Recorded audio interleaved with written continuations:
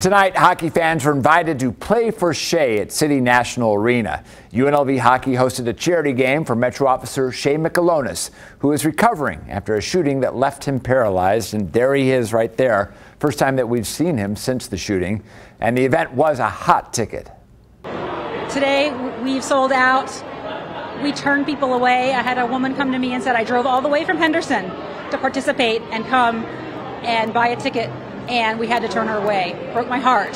There is such an outpouring of support.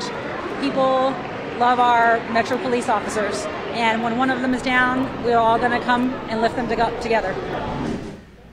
Players from the Vegas Golden Knights, Henderson Silver Knights, the Rebels hockey team, and first responders all took the ice tonight. On top of that, VGK donated several items that were raffled off to raise money for Shay's family.